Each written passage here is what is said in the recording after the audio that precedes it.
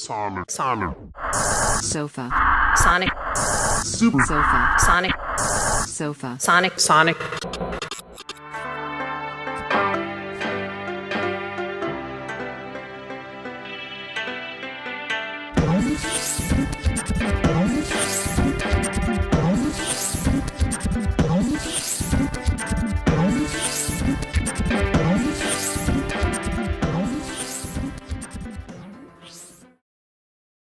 Hello, welcome to Sofasonic 2020. My name's John Doran and I write about music. This talk is called Selected Ambient Walks. It's a play on words of which I'm inordinately proud. It refers to the debut album by the British electronic musician Richard D. James, made under his primary artistic alias, Aphex Twin. The album, called Selected Ambient Works 85 to 92, was the first music of his that I ever heard. It came out in early 1992 on Apollo, which is a subdivision of the Belgian rave label R&S. This talk concerns a number of physical places associated with Aphex Twin and discusses these spaces as both heterotopias and interstices, as places of conflict between such notionally opposing forces as England and Cornwall, ruling class and working class, patriarchy and matriarchy, Christian dogma and pagan ritual. But really, I could have called this What I Did on My Holidays 2018, because that's essentially what this slideshow is. There I am there. I first went on holiday to Cornwall in 1972. And I've been going back about once every other year since. In August 2018, I spent a week with my family at St. Column Minor, where my best friend Stu lives with his family. And in among the days out, bodyboarding at Porth Beach, playing the arcades in Newquay, going to the Eden Project, I decided there was going to be a dad day and the rest of the family were just going to have to suffer through it. We were going to visit as many Aphex Twin related places in Cornwall as we could fit in one day. Now at this point, I should probably point out for any pedants watching that yes, Richard D. James was not born in Cornwall. He's actually from Limerick in Ireland. And this is a significant thing, I think, and it will become a bit more significant in a second. But his parents moved there when he was very young. Apparently, he had an idyllic childhood. He grew up in a small village called Lanna and went to school in the nearby mining town of Redruth. Where James grew up is now one of the most impoverished places in Europe, but was, 150 years ago, one of the richest places in Europe. That's something, again, which I think is really significant. Aphex Twin's music is littered with direct references and indirect references to Cornwall, to which you might say, well, sure, he makes mainly instrumental music and these song titles have to be called something. I mean, one only has to look at a late period Otecker album to see that, you know, you can go massively off piste if you don't have a kind of a theme for naming your records. But I think there's more to it than that, as the Cornish connection crops up quite a lot with him. The chapbook, Walking the Music of Aphex Twin, written by George Butterworth, lists 18 direct references to Cornish place names in his music. And to be honest, there are a lot more now that we have the SoundCloud dumps. But it runs even deeper than this. His videos, press releases, and even record inserts like this one are littered with references not just to Cornish place names, but to Cornish mythology as well. This is an A4 paper insert that came with the original pressing of the Analog Bubble Bath Volume 3, which he released in 1993 under his Aphex moniker on Reflex, the label he originally ran with Grant Wilson Claridge.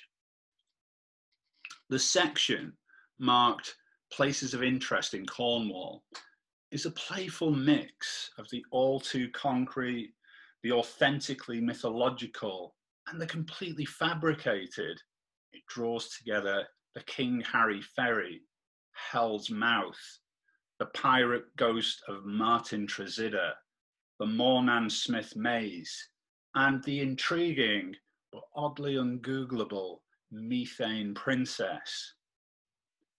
Compare this to his more recent press releases, such as the one from Cyro, and you'll see that not much has changed.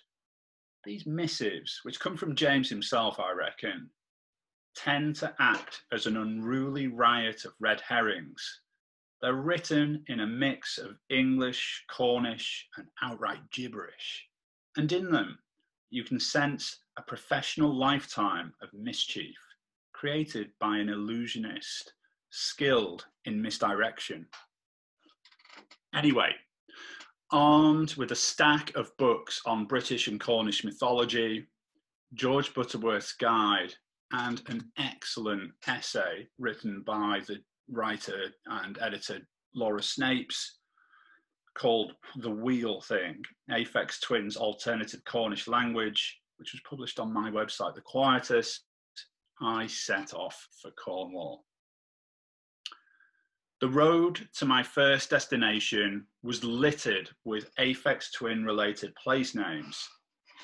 I drove past the beach of Portreath and then through Redruth, leaving the town via the A30, taking the Scorrier exit for the A3047.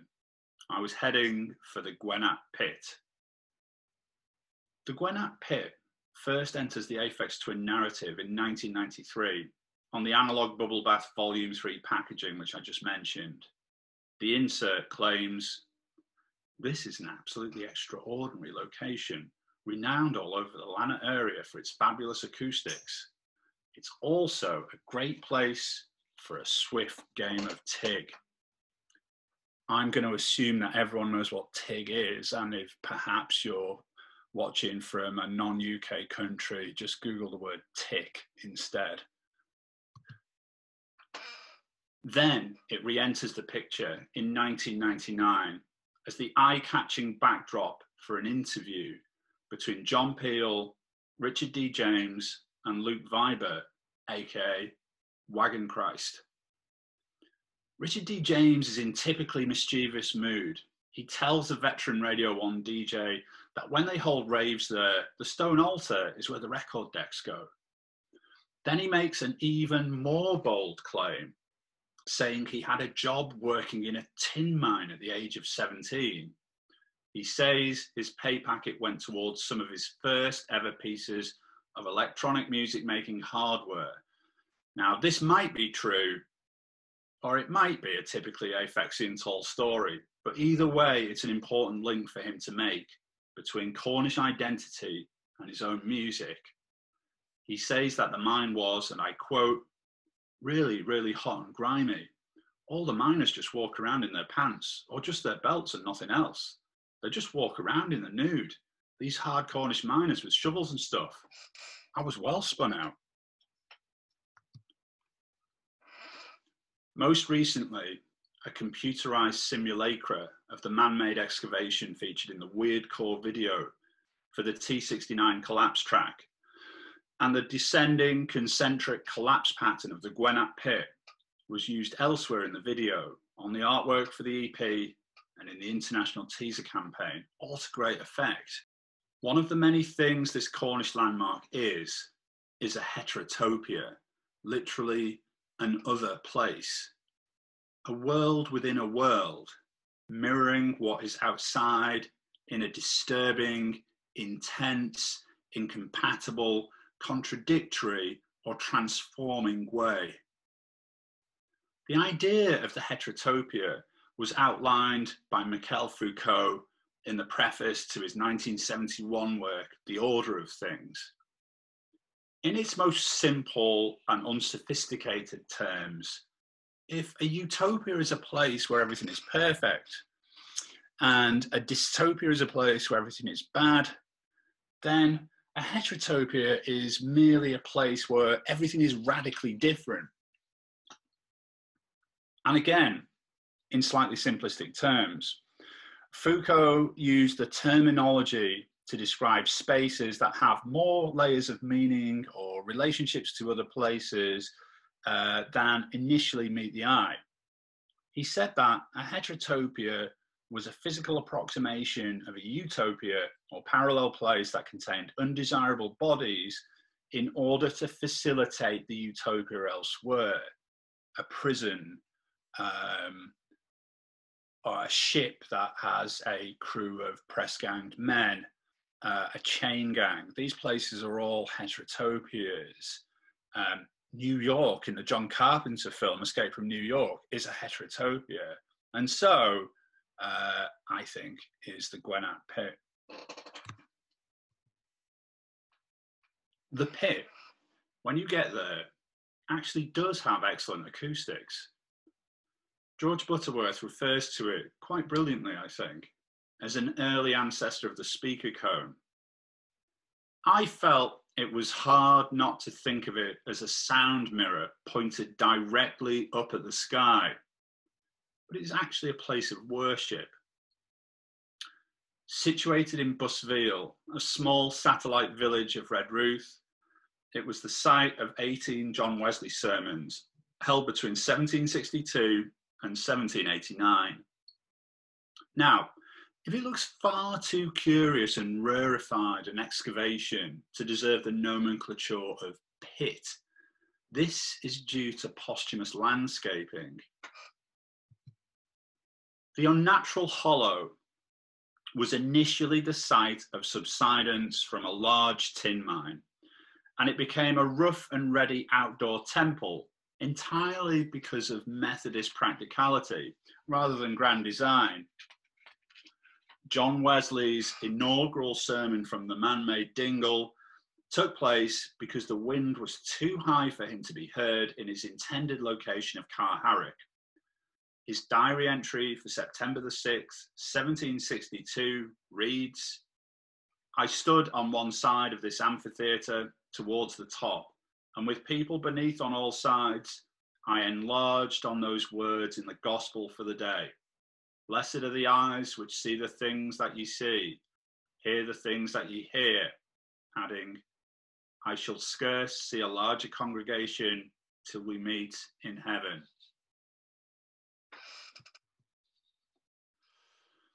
But it was just a muddy subsidence back then, and it was local miners who wrought its peculiar beauty after the death of Wesley as a kind of memorial to him, but also, let's have it completely straight, as a memorial or a celebration indeed of the financial success of the industry that they worked in. I said earlier about how nearby Redruth and Camborne are some of the poorest places in the country, but in 1840, Gwenap was the richest mineralized area on the face of the known planet. And it was known internationally as the Copper Kingdom. The miners essentially formalized the pit with concentric tiers in 1806. The structure measured 16 feet deep and 360 feet in circumference. If you walk around every tier, the distance adds up to 1 mile. There he is now. The actual Gwenap pit is 12 layers deep, not 7 like in the video. The fact that the collapse video chooses 7 is curious. You can hang almost anything on the number 7. And I think people who smoke a lot of weed do tend to. Is this a reference to the elusive 7th Aphex Twin album that might be on the way or might not be on the way? Or merely a nod to Dante's Inferno? Who knows? Just as the actual pit descends in stages, it has been through several symbolic stages of development itself. First, it was created by mining, then industrial accident, Then it became an organic place of worship, then a symbol of pride, success and wealth, but now a partially deserted relic of a bygone age. But is that it? It may appear to be a bit of an oddity, a place for bored kids to hang out, or the odd Aphex twin nutter to take a selfie in. And some of these Aphex twin nutters may make fanciful claims for it being a heterotopia or a weird sound mirror or what have you. But really, what I think it is a symbolic barrier between the new and the ancient. Because just under the surface of its healthy and well-tended turf is a plug of rock and earth above a collapsed mine shaft, hiding the pit's real history from view. And this should be expected because, as we know, the modern church is built on a much deeper and altogether more occluded pre-Christian belief system. The history of tin mining can be seen as a battleground between ancient and newer beliefs. The new beliefs cannot win outright or decisively, so the old ones are adapted. In the official Christian histories of the area, the discovery of rich seams of metal ore in the kingdom have been attributed to St. Piran. He's the miners' patron saint. After travelling from Ireland to Cornwall about 1,500 years ago and building a chapel on the north coast, he constructed a fireplace out of beautiful rocks he discovered, and he used a particularly striking slab of black rock as the pan on which he was going to make his fry up. Then, as he was cooking one day over a particularly fierce flame, he was amazed to see a stream of pure white molten metal flowing across the floor before solidifying.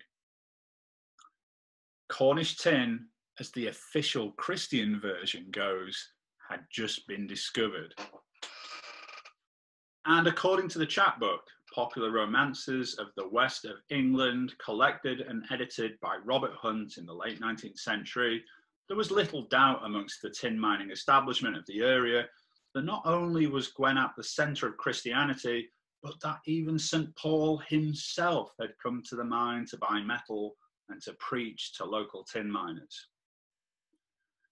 But this doesn't get rid of the ample evidence that Phoenician merchants had been travelling to Cornwall to buy tin 1,000 years before the birth of Christ. According to Robert Hunt, the merchants of Tyre traded with the Cornish for tin as far back as the reign of King Solomon. The true story remains buried as deep as a rich ore-bearing vein in the subterranean rock. One of the most obvious questions to ask then is not what did the Methodist preachers believe, and not what did the mine owners or tin exporters believe. What did the actual miners, or tinners as they were known, themselves believe? Well, among other things, they believed in goblins. According to Catherine Briggs, in her excellent Encyclopedia of Fairies, there are many different varieties of English mine goblin, and they are known by such names as the Goblinow, the Cutty Soames, and the Dunters. In Cornish tin mines, these beings, who were never seen but could be heard banging about lower down the mine, were known as knockers. They were thin-limbed, about 2 foot tall, and they pretty much looked like miniature versions of the miners themselves. They worked in the deepest parts of the mine. Now, in some of the writing that I read whilst I was researching this talk, they're described as being hook-nosed, and one can't help but detect a certain anti-Semitic flavour to some of these myths. And true enough, in fact, according to Mark Alexander, who writes in British Folklore Myths and Legends, the knockers were regarded to be the spirits of the Jews who had crucified Christ and were now doing their penance below ground. However, it should be pointed out that, as with a lot of the Cornish myths, there's a certain amount of confusion created by the various tellings. And in regards to the folklore of the mines at least, the Jew, the Saracen, and the Phoenician, they seem to be interchangeable terms. And essentially, when people talk about Jew in a lot of, if people mention Jews in these myths, it seems to be a shorthand for people who have come from abroad to buy tin.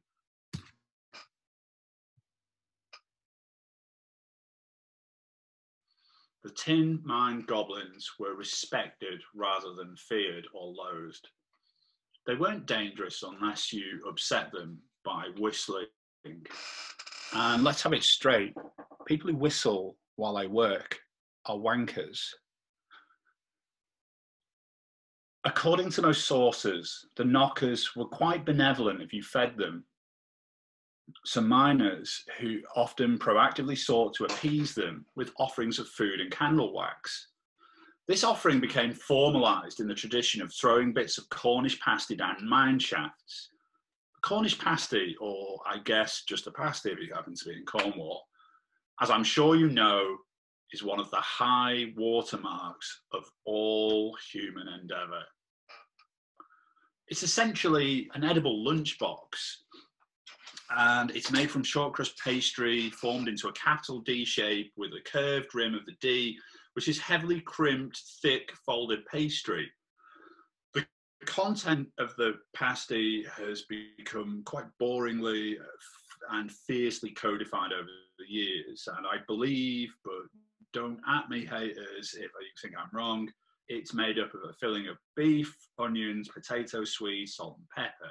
But originally, it was a two pastry compartment device, one half filled with whatever meat and veg the household had in, and the other half filled with a jam made from the stewed fruits.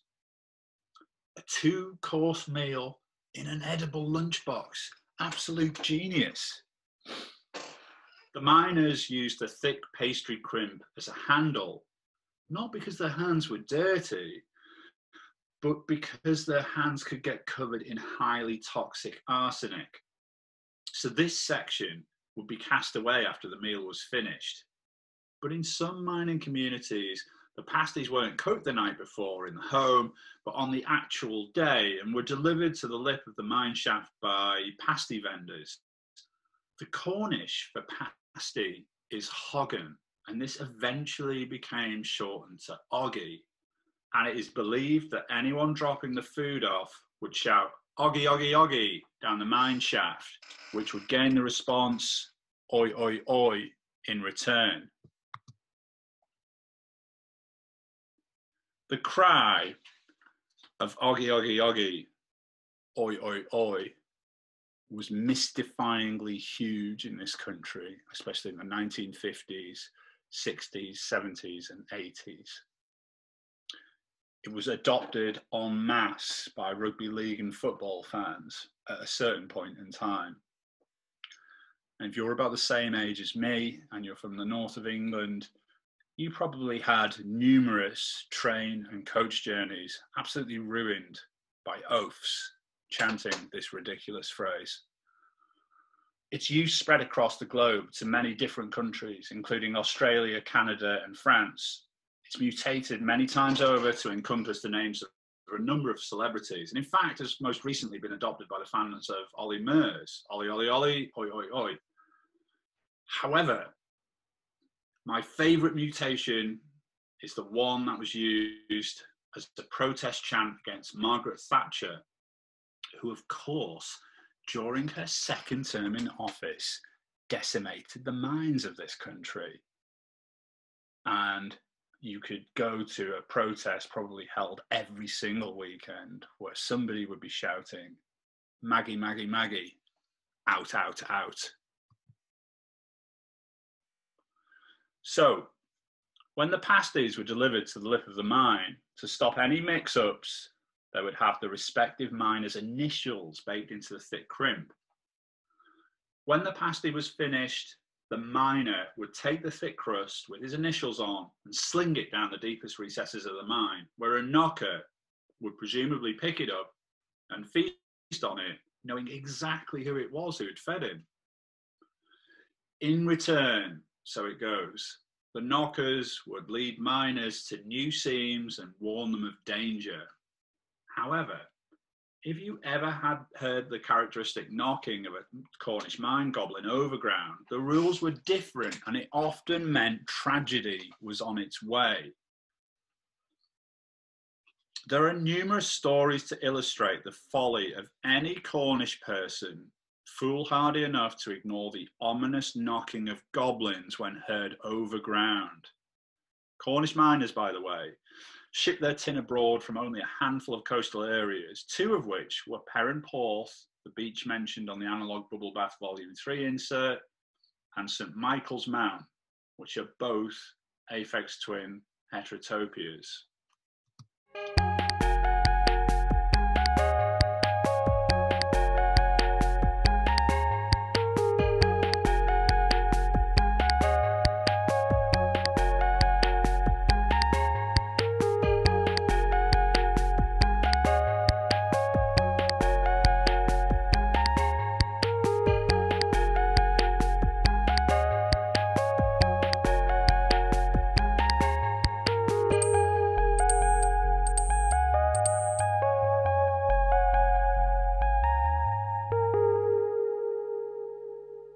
After I left the Gwenat pit, I drove west along the A30 for half an hour and arrived at the very picturesque St Michael's Mount, a small tidal island in Mounts Bay, which is linked to the coastal village of Marazion at low tide by a granite footpath.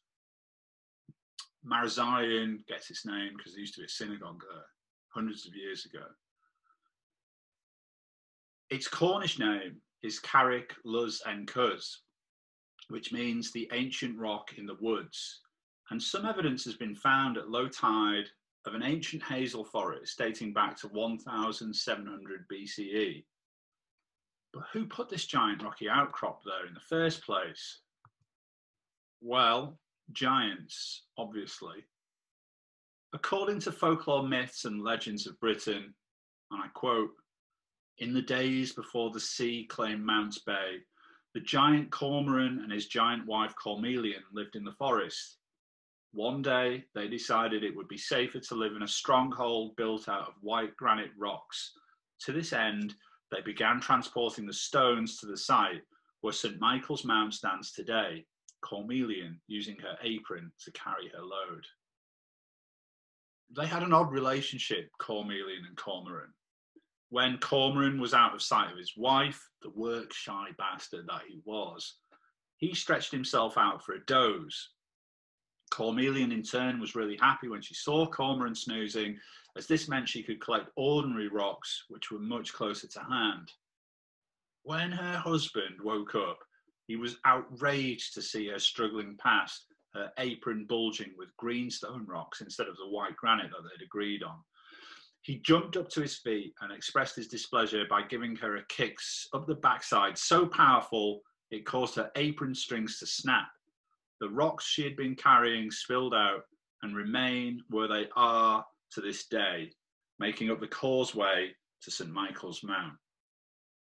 Now, as you've probably guessed, Cormelian didn't have a particularly good time of it. Cormoran was friendly with a neighbouring giant called Tricobin, and they shared the use of a gigantic hammer. They would throw the hammer to one another when it was needed. One day, Cormelian ran out to watch Tricobin throwing the hammer. She was temporarily blinded by the sun in her eyes and failed to see it flying through the air towards her. It hit her square in the face and killed her. The noise of the two male giants grieving caused a tempest. They lifted the chapel rock at the apex of St Michael's Mount and buried her under that. Cormoran didn't have much good luck himself. He was the first of many victims of Jack the Giant Slayer, he of the magic beans and preposterous beanstalk. But just as the body of Cormelian was laid to rest under the religious settlement on St Michael's Mount, as always, if you dig down into the structure of the church, you find a continuity with the pre-Christian past. There is evidence that the mount was occupied by humans as far back as either the Neolithic or Mesolithic period. According to Robert Hunt, when Saxon rule extended beyond the Tamar into Cornwall, it was noted that the hill seemed to already be the residence of an anchorite or religious recluse. And apparently this recluse must have been very, very holy indeed, as he'd been visited by the angel St. Michael himself, who apparently expressed a fondness for hilltop churches. So a church was built and dedicated to him, and possibly a monastery as well in the 8th century, although no one's quite sure. Now, if you forgive this brief digression, it really is remarkable how many saints, high-ranking saints and angels managed to visit Cornwall from either the Middle East or heaven itself, presumably on their holidays. After all, Cornwall is beautiful. But this list, and this is not an exhaustive list, includes Joseph of Arimathea, Saint Michael, Saint Paul, and if you read And Did Those Feet in Ancient Times by William Blake, even his nibs, Jesus Christ himself, visited Cornwall on his way to his final destination, Glastonbury. Now, a more cynical person than me might be tempted to suggest that there were some Middle Eastern tin traders visiting Cornwall to buy tin who displayed a fairly blasphemous sense of humour when talking to credulous locals in the tin mining industry. Who, me? Well, my name's St. Michael, but you can call me Mike if you want. Is there any chance of a discount? Anyway, churches and chapels were often built outside of their parish village on the highest point that could be easily reached, where they would provide ley lines with their marking or terminal points. There are several instances of chapels being built on rocks or small islands off the coast being the endpoints of ley lines.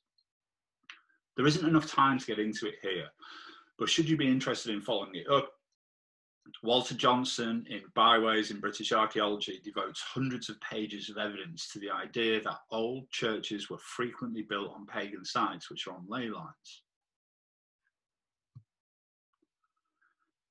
And talking of these places being heterotopic mirrors and of the Archangel Michael's love for hilltop churches on coastal islands being dedicated to him, we need to end this section by mentioning the mirror image of St. Michael's Mount across the sea, Mont Saint-Michel. This is a rocky coastal island off Normandy that was formerly a home to a religious anchorite that went on to have a monastery built there in the 8th century. And of course, both are mentioned in the 2001 Aphex twin track, Mont Saint-Michel, St. Michael's Mount.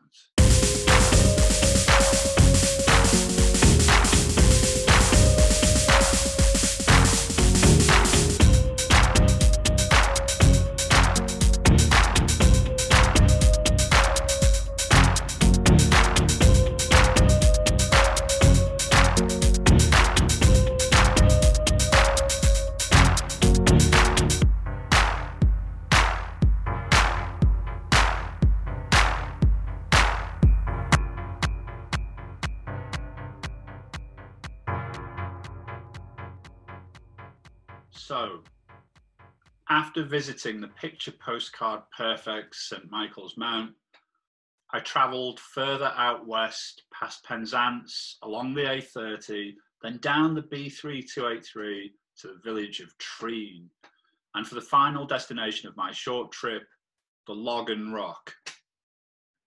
Now, for years, I used to call this geographical site of interest the Logan Rock, but a nice man in a cafe who works just around the corner from it, who was wearing a 9 Sturzen die Neubauten t-shirt, assures me it's called the Logan Rock. And I assume it's pronounced that way because it's a bastardized version of the logging rock.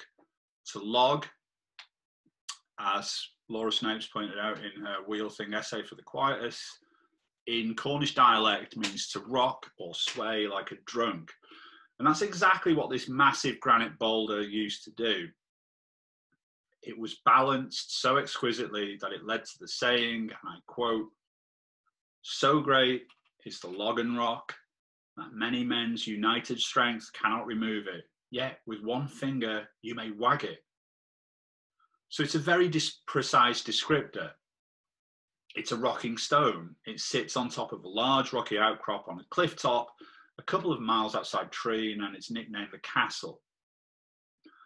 There are plenty of other rocking or Logan stones or Logan stones all over the British Isles, by the way. And the term is a generic one, but this one, the Logan Rock, I think is probably the most famous, or the most notable at least. The rock doesn't look that big in photographs, but it's massive and it weighs 80 tons. Just to give you a bit of an idea how big it is, if you look closely at this image here, you can just about see a person who has climbed up the cliff face to get a closer look at the rock. And if we zoom in a little bit, we can see that this person is an idiot. And if we zoom in a bit further again, we can see that the idiot is looking quite dismayed. And all I'll say about that is the following. If you happen to be a sedentary and unfit 49-year-old writer with literally no previous rock climbing experience and a fear of heights, if I were you, I'd probably just admire the log and rock from the ground. However, if you suddenly happen to think, fuck it, and decide to climb up the cliff face to take a closer look at the boulder perched at the top of it on a whim, I would ensure I had more appropriate footwear on than shiny-soled Dr. Martens shoes. And if you go ahead wearing Dr. Martens shoes, which are shiny-soled and very slippy, you should expect to also slip over a few times and cut your arms to shreds. And then when you get to the top, I'd expect you to end up looking quite miserable and sorry for yourself when it was time to have your photograph taken. According to William Bottrell's Traditions and Hearthside Stories of West Cornwall, Volume 2, compiled in the 19th century, the wizard Merlin lived here. He said that the Logan Rock, or Men Amber as it was known then, was raised, fully formed out of the sea by enchantment and placed in a significant position atop the castle. The whole structure was protected and kept in place by a much smaller magic rock known as the Key of the Castle. The Key of the Castle was a 3-foot-long egg-shaped stone trapped inside the cavity of another rock. It's a relatively well-known anomaly, and this type of nodule was known to miners and geologists of the day as a pig's eye or a bullseye. Very few people had ever seen the key, as it was situated near the bottom of a deep chasm called the Gap, which could only be seen at low tide and required a sure-footed climber of strong nerve to reach it. But even if you did reach it, no one could move it. Even though it looked like there should have been enough space to lift the nodule clear, the gap wasn't quite big enough. This was just as well because, according to Merlin at least, if anyone removed the key of the castle successfully, the whole castle would fall into the sea and great calamity would come to the whole area. Just to recap, that's great calamity to the whole area. But between the immovable boulder and the unreachable key, the Cornish were safe from great calamity until the bloody English turned up and ruined everything. In 1754, speaking of the Logan Rock, the Cornish geologist Dr. William Borlase claimed, perhaps with a whiff of hubris, that the while the chunk of the igneous stone could be rocked, it would never roll.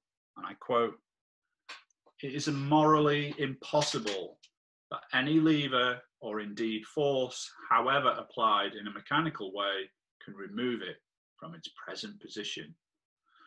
Taking this as a challenge both to himself and the Royal Navy, on April the 8th, 1824, Lieutenant Hugh Goldsmith and a dozen crew members from the HMS Nimble, armed only with bars and levers, managed to rock the Logan Rock until it fell off the cliff. Angry residents pointed out that the Logan Rock was one of the only things that drew tourists to the region and demanded that it be put back. Mr. Davies Gilbert persuaded the Lords of the Admiralty to loan Lieutenant Goldsmith the apparatus for replacing the rock.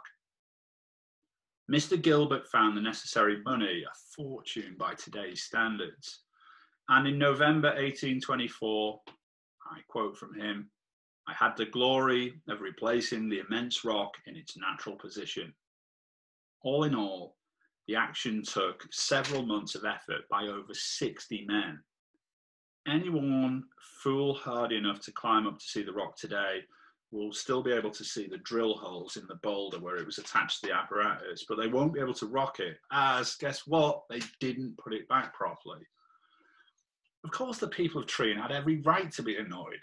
Not only was the Logan Rock renowned and drew people to the area, but it was believed to have intrinsic powers. It had very deep spiritual significance to people who lived near it. Should parents need to, they could place a poorly infant on top of the Logan Rock and sway it in order to cure a weakling child. So not only did the boulder not rock once it was restored, but the spell was broken, so it no longer had healing powers. Now, of course, the sailors, bunch of fucking drunks that they were, could have gone home. Oh no. While they were putting the Logan Rock back, someone told them about the key of the castle. Few people had ever descended the cliff to enter the gap at low tide. It was far too dangerous, and the key of the castle had remained pretty much a mysterious object until Goldsmith's sailors turned up, that is. They took a boat out to the gap, and using crowbars, they broke away the edges of the rock that enclosed the key, they ripped it out, and they dropped it into the sea. And this is why we can't have nice things. But if we read Robert Hunt, we'll learn that over the years, the rock hasn't just been a magnet for spiteful drunk sailors and idiot writers, but also for witches.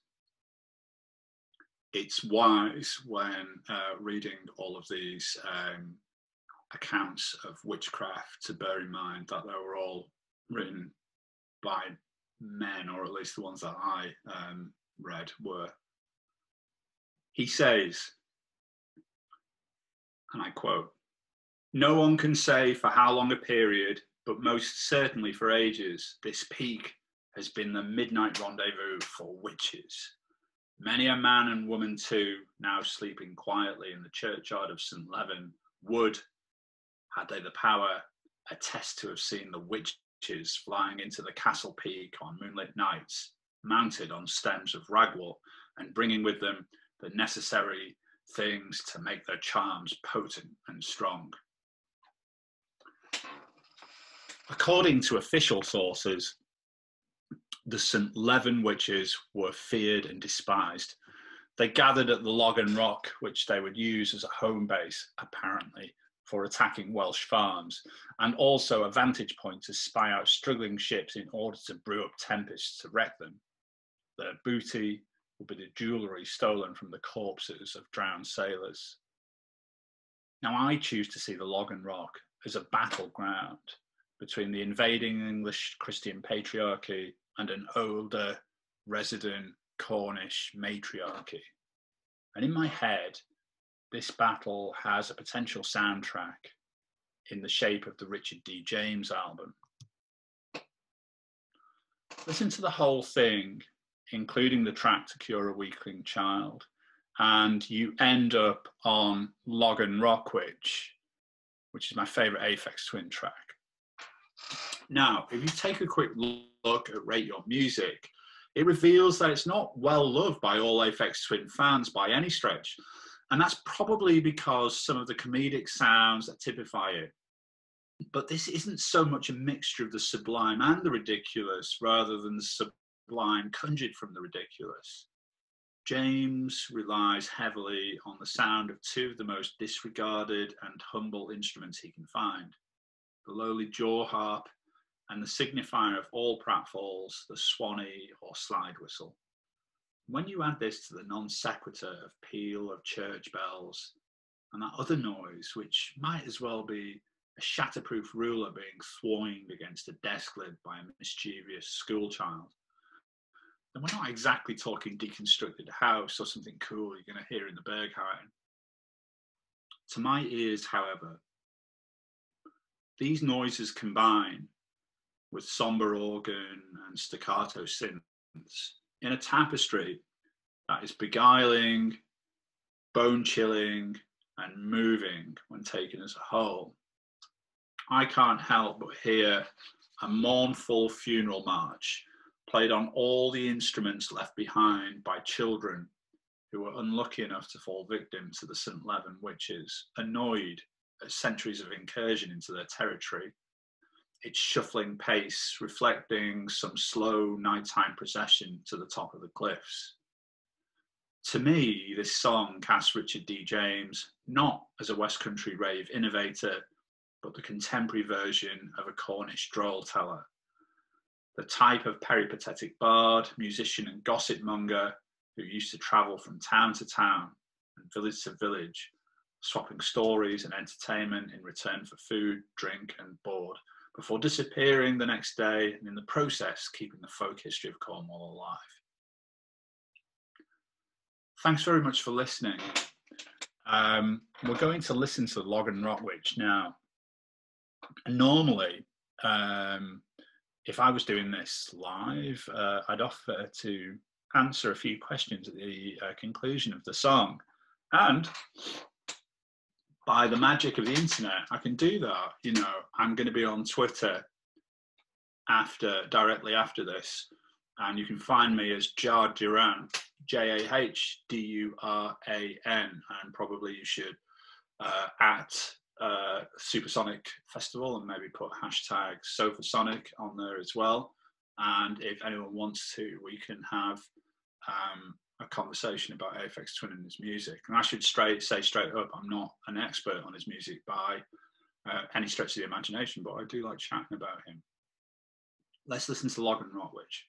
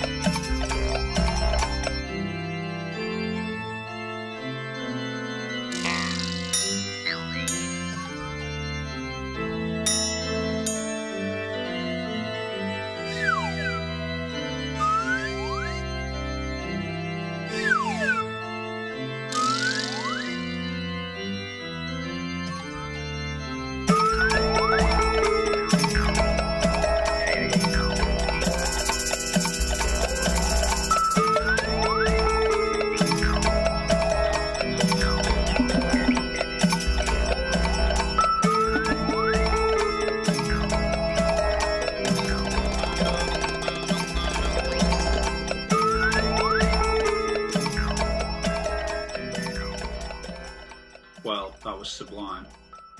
My name is Doran. Thanks very much for watching and listening.